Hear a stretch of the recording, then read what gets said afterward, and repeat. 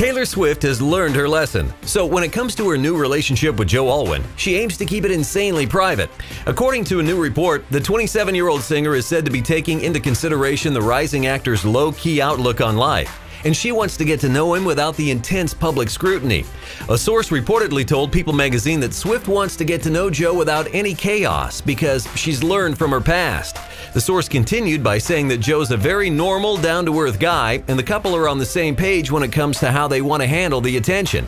Swift has had high-profile relationships with Calvin Harris, Harry Styles, John Mayer, Joe Jonas, Jake Gyllenhaal, and Connor Kennedy. Her latest was with Tom Hiddleston, and Joe is the first man she's been linked to since the split, and they've apparently been together for months. But to be honest, we're not holding our breath thinking this is the one. From famous and wealthy to the latest Belfie, come subscribe and like us to get the best celebrity news in the game.